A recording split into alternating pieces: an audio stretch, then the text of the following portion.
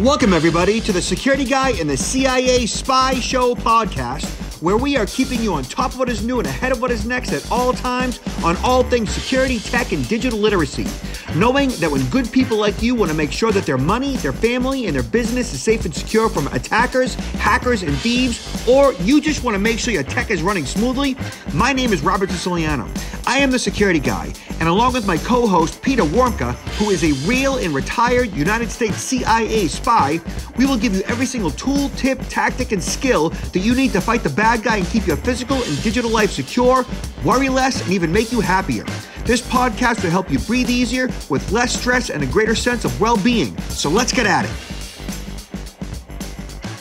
And welcome to the Security Guy and CIA Spy Pod broadcast. I am Robert Siciliano, and this is Peter Warmka. How are you doing, Robert? Hey, Peter, you're in Orlando, correct?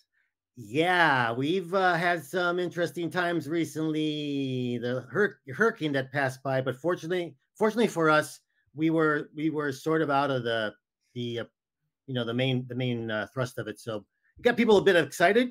I was at a conference. I had to give a presentation. Over 16 speakers canceled, and a lot of people started leaving, which was unfortunate, right? But I can understand, especially when they're worried about being able to get back. But so I had a much smaller group than I normally have, but it was kind of cool because it was very intimate. And I got people, we started talking about cybersecurity and hacking, and especially AI threats. People really opened up and started, providing kind of like testimonials of what was going on, what they have seen, what their companies have seen, which is something I think is what we really need in the industry, is those testimonials. So people realize, hey, this can happen to me. It happened to my neighbor. Yeah.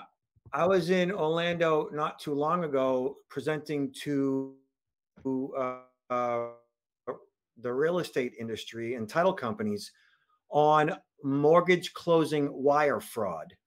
And I had a relatively small audience as well. It was a big conference, but I was up against a lot of concurrent sessions and the bar, right? Meaning like there was a lot of people at the bar. And you should have moved the bar into your room. Right. And I was like, why? And I said to them, why, when I got on the platform, I'm like, I think that this presentation, this program is the most important session in the entire conference. And why isn't the room full? I said, because like in this event, like we're talking about wire fraud as it pertains to mortgage closings that you as real estate agents rely on in order to, get paid. And exactly. If your clients are victimized by a wire fraud, it's over, Johnny. Like it's game over for you because all their funds go to a bad guy. They're not getting that money back. And so why isn't this room full? And it boils down to people don't want to think or believe it can happen to them. Okay. Mm-hmm. So as I'm presenting the program, I'm getting a lot of feedback, a lot of, audience questions and a lot of feedback from them. And what I learned was there was like 30, 40 people in the room. Of the 30, 40 people in the room, probably about 80% of them have experienced some form of wire fraud. I believe it. Yeah. I mean, but it's a shame because people are not really talking about it, right? It's like if they don't talk about it, it doesn't exist. It's just crazy. And so the thing is like the people in the room that understood the impact of the crime, that wanted to know what to do to make sure it doesn't happen in the future, and the rest of them had systems in place that they wanted to make sure were robust enough. That's who showed up. So those that essentially were either affected by the crime or knew enough about it that understood the risks and wanted to further mitigate it are the ones that showed up.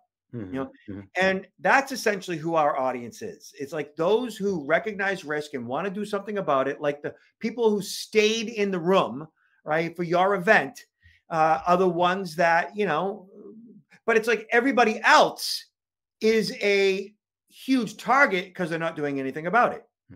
Well, sometimes it's the fault of the conference organizers that they don't necessarily understand the importance of the individual sessions, and so how they structure the locations as well as the specific time. I mean, it can make a big difference regarding what kind of turnout you're going to get. It's just, and you and I should be a keynote for every single presentation that we deliver. I agree. The entire conference needs to hear what we have to say, because it's not just like, oh, put that, speaker on mortgage wire fraud up against 6 other speakers, because like those 5 other programs are good, but they're not to the degree of the importance of anything that you and I collectively present. Ever. That's what we continue to do battle, Robert. That's our mission. And we're doing battle today. So, hey, everybody, welcome. And we have all kinds of interesting topics to speak to. Right here, Politico talks about officials unveil unprecedented cybercrime takedown. U.S. law enforcement has unraveled the Qakbot malware, which cyber criminals use to cause millions in damages via ransomware and data theft. So this is an interesting one, Peter. Let me go a little deeper with this. Senior Justice Department officials on Tuesday revealed a major digital sting that carried out to squash malware criminals have used for decades to launch ransomware attacks, break into corporate networks, and filch sensitive customer data across the globe. They called it unprecedented, involving FBI agents and law enforcement partners in 6 other countries, including France, United Kingdom, Germany, Netherlands, Romania, and Latvia. The only ones that I'm surprised that I'm seeing in here is Romania and Latvia, because, those are countries where a lot of cybercrime emanates from. But that's great that we're getting that level of cooperation. Mm-hmm. They issued commands. The Qakbot malware issued commands to self-destruct, and ultimately they seized roughly $9 million worth of cryptocurrency behind the malware. So I wanted to point out something specific here. U.S. officials have repeatedly warned that a large percentage of global cybercrime and ransomware activity comes from Russia. They accused the Kremlin of turning a blind eye to digital crooks as long as they focus their activity abroad, a claim Russia denies. China also accounts for significant hacking activity within the United States, but authorities say a majority of it is state-sponsored, meaning the Chinese government also denies sanctioning hacking efforts. Mm-hmm. I think that's very, very true. The first part about Russia allowing these organizations to operate as long as they're not targeting individuals or companies in Russia. I mean, we talked about this before. There's a lot of criminal organizations that do have former intelligence officers, that work for them. And there's a lot of cooperation between the intelligence services in Russia and these criminal organizations. And I'm sure that even though the criminal organizations are out there predominantly for, conduct their activities for financial gain, they're also passing information that could be of use to the Russian service. And regarding the China, yes, I think it's a lot more of that is being conducted by the state. Absolutely. That is, ladies and gentlemen, directly from the retired former CIA spy who would know more about this than probably the top 1% of the people on the planet. Right. So it goes on to say that. What's that, Peter? I would like to add that it's nice to see some of these victories, right? It's significant. They should report them, and they really can't, or they shouldn't report too much detail on how they undertake the operation, the takedown, because that provides information back to the criminals or fraudsters and being able to operate, more intelligently to circumvent these practices by law enforcement, right? But it's still a small dent. This is one, great victory, but it's very small in comparison to all of the, the global operations of these criminal groups and these hacks that are going on.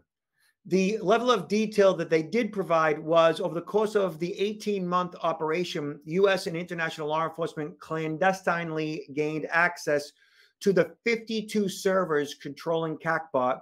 That gave them a unique behind-the-curtain look at how much damage the malware was causing. Cybercriminals infected 700,000 new victims with the malware over the past year alone, roughly 200,000 of which were in the U.S., according to law enforcement. They also used it to launch 40 different ransomware attacks, causing $58 million in damage. So interestingly, that they got access to all those servers, and ultimately that allowed them to shut them down. But does it say anything regarding the arrests of individuals? It doesn't. As a matter of fact, they said specifically, there was some information here that, hold on. U.S. law enforcement did not announce any arrests when asked who they believe to be responsible for the botnet. They declined to say, citing the ongoing nature of the investigation. The fact that they had seized as much cryptocurrency as they did tells me that either that crypto was residing on one of those servers that they were able to capture, or they actually got somebody. They actually got inside somebody's account and or got someone. So that remains to be seen. Mm-hmm. Yeah. Well, hopefully it leads to some arrests, because otherwise it's pretty easy for these groups just to set up shop again. Well, that's it. Yeah. It is a game of whack-a-mole. And the fact that they were able to shut down 52 different servers is a coup. But they've got to get the people that are responsible for doing it. Yeah. Yeah. All right. So check this out. So Kroll Employee SIM swapped for crypto investor data. So this is via Security Boulevard and journalist Brian Krebs. So security consulting giant Kroll, and we'll explain SIM swapping in a minute to y'all, disclosed today that a SIM swapping attack against one of its employees led to the theft of user information of multiple cryptocurrency platforms that are relying on Kroll services in their ongoing bankruptcy proceedings. And there are indications that fraudsters may already be exploiting the stolen data in phishing attacks. So cryptocurrency lender BlockFi and now the collapsed trading platform FTX each disclosed data breaches this week, thanks to recent SIM swapping attacks targeting an employee, a single employee of Kroll, the company which is handling the bankruptcy restructuring. So, in a statement released, New York-based Kroll, I mean, this is a huge security company, said it was informed on August 19th someone targeted a T-Mobile phone number belonging to a Kroll employee in a highly sophisticated SIM swapping attack. Specifically, they said T-Mobile, without any authority from or contact with the Kroll or its employees, transferred the employee's phone number to the threat actor's phone at their requests. The statement continues, as a result, it appears the threat actor gained access to certain files containing personal information of bankruptcy claims in the matter of BlockFi, FTX, and Genesis. So, Peter, I'm actually involved as an expert witness in a similar case. SIM swapping is when the criminal, in this case, hacker, let's say, or criminal, calls up T-Mobile, AT&T, Verizon, posing as the actual, account holder.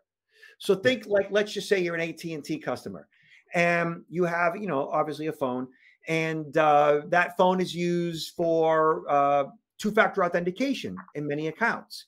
And let's just say for your bank account, or in this case, cryptocurrency. Okay. And so when you are going to log into your crypto account, you log in, username, passcode, and then you get a text message, one-time passcode via your phone.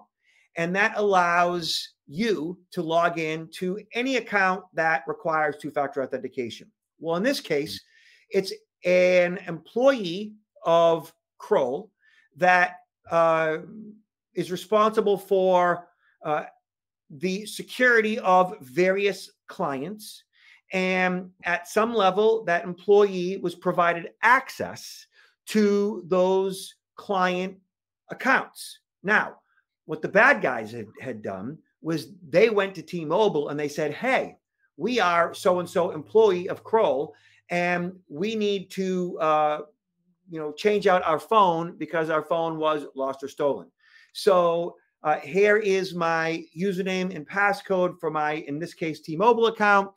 And they went ahead and used basic information about that employee along with his credentials that they may have phished or got elsewhere, and ultimately were able to take over that T-Mobile account and get a SIM card for that T-Mobile account that had resided on the victim's phone and transferred it to another phone that the bad guys controlled. Y'all understand how that works? I mean, that's interesting, but I mean, it's always the possibility that it could have been, an inside job regarding the telephone company, right? That would have provided this information. I mean, it's not that hard to recruit somebody on the inside of these organizations for the right, motivations and the right money. I'm not saying that this is the case, but it could be a very successful phishing scam. But another question would be is how did they know that this individual had this type of access? Is that sort of a deficiency on the part of the company in allowing that type of information to leak out of them? See, I don't know if they actually knew that employee had that level of access. I'm thinking that they would target a number of people within the company regardless, knowing that these are individuals that have access to a lot of high net worth individuals and accounts, and any one of them in the company would be a significant target. I mean, think about like anybody that works for the FBI, anybody that works for a massive bank, anybody that works for a massive crypto company, like all of those individual employees have access that they could leverage any of those employees to get access to any amounts of sensitive, highly valuable information. That's very interesting. So for any of us that want to avoid this, okay, knowing that companies like T-Mobile and others can go in and provide a SIM card to anyone that poses as you, I think it's important that you have multiple layers of protection on your mobile phone accounts themselves. So right now, if you can log into your mobile phone account right now with just a username and a passcode, that's not enough. Not enough at all. And it's possible that this employee, to log into his own T-Mobile account, only had username and passcode access to get in and may not have enabled two-factor authentication. That is entirely a possibility. Because with a lot of these companies, it's still an option, right? They don't require you, if you don't want to use two-factor authentication. Although, I mean, we're strong advocates for it, but maybe some people won't until they're forced to. So I enabled an additional passcode on my AT&T account probably 15 years ago. 15 years ago, I said to AT&T, I'm like, hey, listen, like at any given point in time, like anybody can log into my account if they have my passcode, right? And they were like, yeah. I go, can I add like an additional passcode onto my account? They actually had to set that up for me specifically because they didn't even have two-factor authentication back in the day. I was like, right now, in order to authenticate me, all they need to know is like my mother's maiden name or the last 4 digits of my social security number. Like that's it. I go, can I change things up so it's like a different code altogether so that like nobody can access my account unless they know a specific code? Because all of these like easy to guess, easy to hack, easy to crack credentials aren't enough. And that's what I did. Oh, good. They probably thought that you were totally exaggerated at that time, but exactly, you're way ahead of the curve regarding these things. For all of you, I would find out right now what it takes to get access to your mobile phone account right now. Like call them up and like pose as somebody else. I'm sorry. Pose as you, pose as yourself, and try to get in. Like say, hey, I lost my phone, or I can't find it, or I need to like get a new SIM card. Like, how do I go about that? What do I got to do? And find out what type of information based on that phone call they need in order for you or anyone else to get access to your account.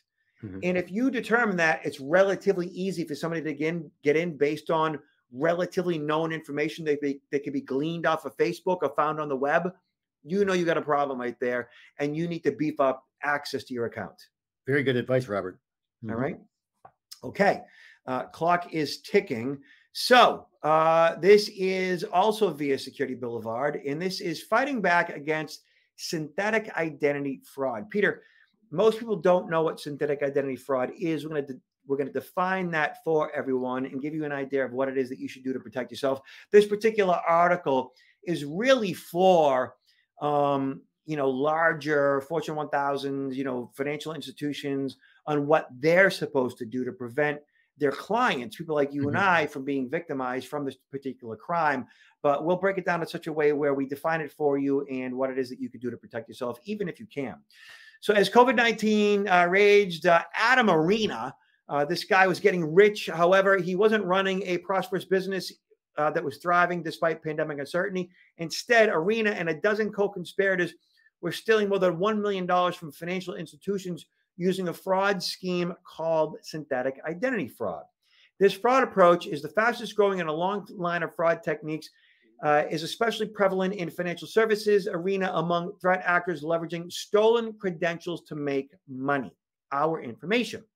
So the Federal Reserve defines synthetic identity fraud as the use of a combination of personally identifiable information, PII, name, address, phone number, social security number, to fabricate a person or entity in order to commit a dishonest act for financial or personal gain. Unlike identity theft, which a fraudster uses a specific individual's stolen yet real information, fraudsters create synthetic identities by combining elements of real and fictitious PII. This identity is then used to obtain a loan or extensive credit line, but it's never paid back. So basically what this is your name, your address, your phone number, your social security number. Now, you are a legitimate person. Now, your neighbor or somebody in another state, for that matter, has similar information. Now, what they might use is your name and your address and somebody else's social security number entirely. Okay.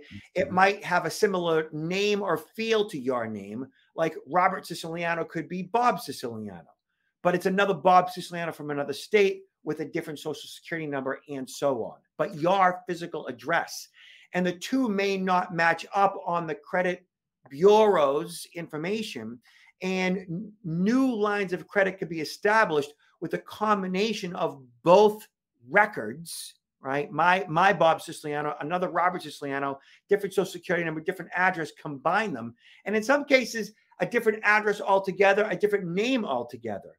And by combining all of this real data in different ways, they're basically creating new lines of credit, new credit reports based on a combination of names, personal identifying information, and numeric identifiers, social security numbers.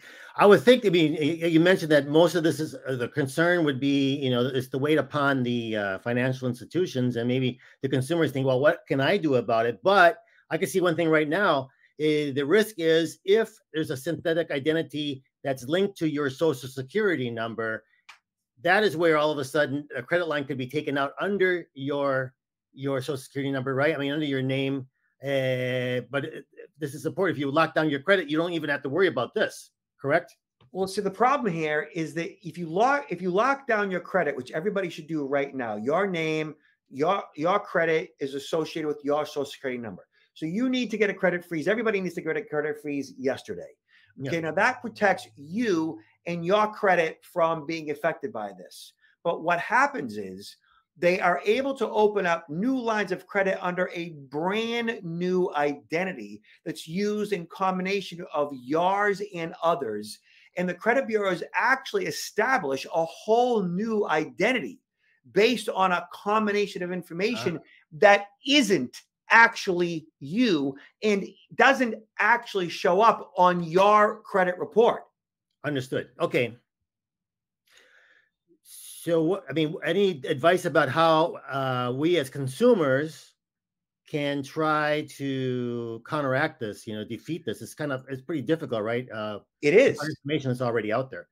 The good news is that generally, it doesn't ultimately affect you specifically in your line of credit and your actual identity in such a way where it affects your ability going forward to get credit because it's a whole brand new identity. However, if your credit is not frozen, and they can eventually tap into your actual identity as well. So with your credit being frozen, you can prevent synthetic identity theft from affecting your actual identity. And in the end, it's the lenders, it's the creditors that lose the most because they have granted credit essentially to what would be considered a ghost, even though that data is in some way associated with your identity. It's further enough away that it's a synthetic identity that isn't actually you. But as we know, when there are companies such as financial institutions included that lose money on some of these things, they have to make it up. And so it's ultimately it becomes, we all pay the price ultimately for what we pay in products and services. So what they're saying is data breaches have continued unabated for several years. In 2022, more than 1,800 data compromises events impacted 422 million people, exposing PII and other critical information that threat actors leverage to commit synthetic identity theft, fraud, and other crimes. So basically, cyber attacks, the dark web, various forms of identity theft, various fraud scams, account takeover, all that data from all those various sources is used for various forms of synthetic identity theft. So everybody get a credit freeze right now and protect you. There could be at any given point in time a half a dozen people or more, dozens, using your actual social security number, using your actual name, maybe not combined with your social, to actually have various accounts under your name that won't affect you. But fundamentally, as long as you get a credit freeze, that pretty much protects you. Mm-hmm. Yeah. So, Peter, what are you up to these days? Oh boy, this is like the time of the year when things really start getting extremely busy. As you know, it's been very difficult for us to even communicate because of everything that we're involved in. A lot of travel for conferences, groups, associations, private companies, and Cybersecurity Month is coming up. And Cybersecurity Awareness Month is coming up in October. So a lot of things happening. But that being said, if any of you listening are working for companies that maybe haven't prepared or thought about Cyber Awareness Month and are looking for resources, please reach out to Robert or myself. We might be able to assist in some way, giving a presentation, even if it's virtual, to your organization. Yeah, and you can see Peter at counterintelligence-institute.com.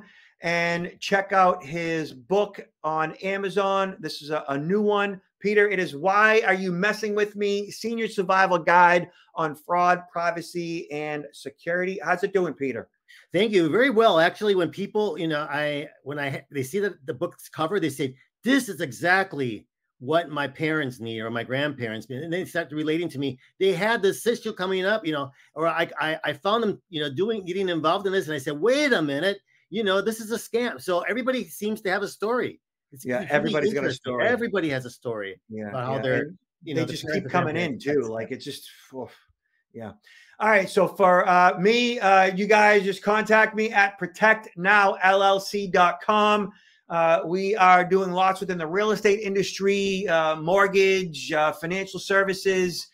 September, October for both Peter and I are very busy. But we know most people are booking for 2024 at this point. Feel free to touch base anytime. Peter, any last words? Well, just stay safe out there, and hopefully you're not going to have to worry about these hurricanes that pass through Florida. But there's a lot of things going on, and just be careful. Take care of each other, and we'll see you next time.